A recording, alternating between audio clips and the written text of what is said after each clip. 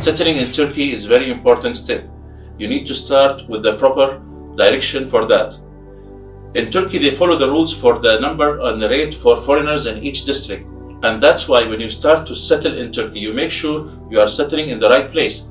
For example, in Istanbul, until this date, the immigration department is not accepting the address of Esenyurt and Fatih areas. So make sure when you come to Turkey, when you move to Istanbul, try to get your rent or property outside these two areas and make sure you keep your information updated.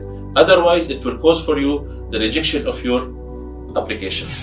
There were many news circling around the Turkish lira rate.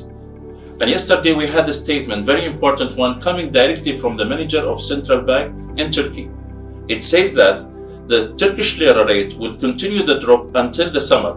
And by summer, after that, the Turkish lira will increase. So, a new snowstorm has just arrived to Istanbul. Please stay safe and stay cautious about it. Already the schools now in a public holiday until Monday.